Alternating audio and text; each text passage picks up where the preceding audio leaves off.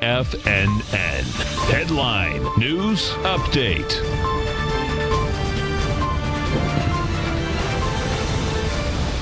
Good afternoon, everybody. I'm Tommy O'Brien, coming to you live from TFNN headquarters in St. Petersburg, Florida, 1 p.m. Eastern Time on Monday. So we come into 2020, one full trading day left tomorrow.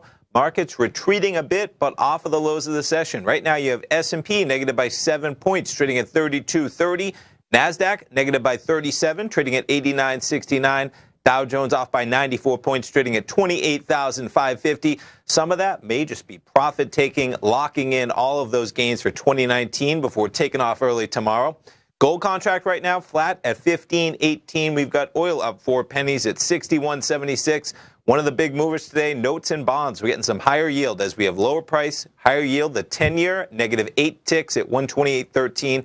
The 30-year negative a full point in 3 ticks at 155.26. And some dollar weakness off 232 ticks right now at 96.688. We'll start things off. Let's jump over to, we'll keep it on the yield. We'll start it off with the chart of the 10-year yield. Talk about some volatility. Early this morning, we're sitting at about 1.87%. You trade all the way up to a yield of 1.938%, currently sitting 1.91. Jumping over to the charts, we'll start things off with the indices. You'll start it off with the Dow. There is your sell-off right out of the gates this morning. You trade from 28,643. You make it almost down to 28,400, and from there, we're up more than 100 Dow points at 28,526. NASDAQ 100, you trade from about 87.93, actually dipped below 8,700, now trading at 87.52. There's your S&P 500. Trading at about 32.43. We were within about 10 points of the all-time high in the S&P early this morning, but you trade down a solid 24 S&P points, and just like that, we're up 12 points from the low at 32.30. There's your crude oil market. We're above $62. We're now under that level at 61.76.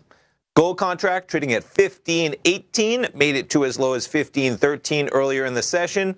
And with some euro strength, dollar weakness, euro trading at 110.11. In terms of what else you have happening across the market, some of the most active traded stocks out there, Chesapeake Energy, AMD, down about 60 cents. And where is Apple? Apple, there we go, up about $1.91 after retreating. Let's check out those Apple shares. You want to talk about some volatility? Look at that.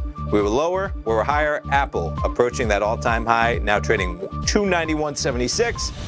And how about the VIX, 1425? Stay tuned for Steve Rhodes, folks, coming up live right now at 1 o'clock. We'll be right back.